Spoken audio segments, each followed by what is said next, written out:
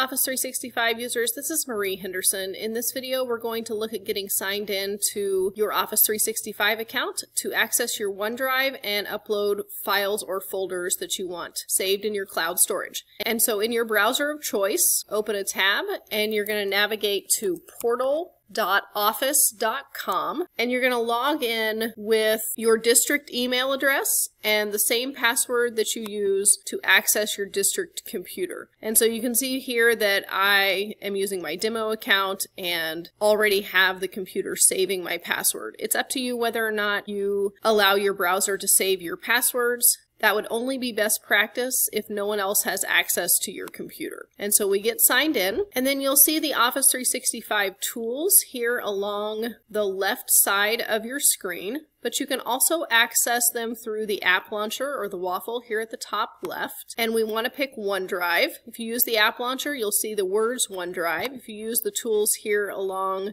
the menu at the left, you're just looking for the blue cloud. And so we click on the blue cloud to open our OneDrive. And then here across the left side, we have a little bit of a menu where we can access different portions of our OneDrive. We can be in our own files. We can be in files that we've accessed recently. We can access files that have been shared with us, or there are things saved in our recycle bin for up to 30 days. Here across the top, you have the option to create new things, including a new folder, or you can generate new files such as Word documents, Excel workbooks, PowerPoints, etc., using the online versions of those tools. Next, you have the option to upload, and you can do that with either individual files or a folder. We're going to go ahead and try that out here now. Let's upload an individual file. So I'm going to select File from the menu there, and then I'm just going to go in here to one of my folders on my desktop. You can pick any file. If you hit Control or Shift on your keyboard, you can pick multiple files at a time, and then you can click to open, and your new file will show that it's uploading here in the status bar at the top right, and then it immediately gives you the option to share that new file. It works much the same way if you upload a folder.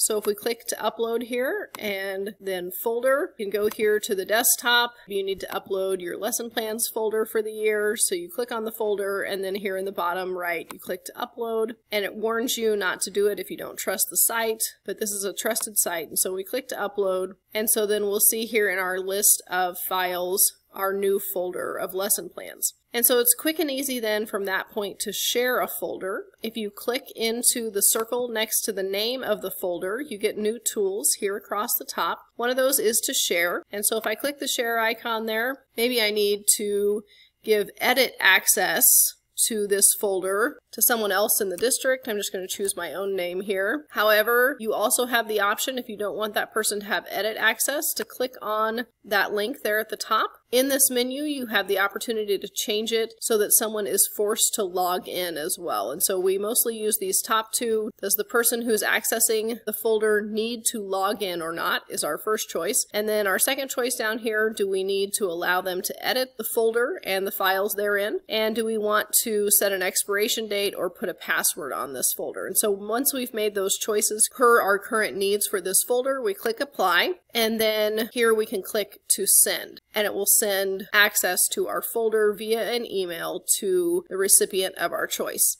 Your other option up here at the top is to copy the link. So this will give you a share link for your folder. Once again, you have the option to edit how the link works. You need people to log in to access this folder, and then do you want to give them edit permissions for the folder? And so once you've made those determinations, you can copy the link, and then you can paste that into an email. You can add it to your Canvas course or your Seesaw class if you want to give students access, or you can add it to a website as needed as well. And so now we've uploaded files and folders here to our OneDrive, and we've learned to share those too. As always, if you have questions or need further assistance, please don't hesitate to reach out.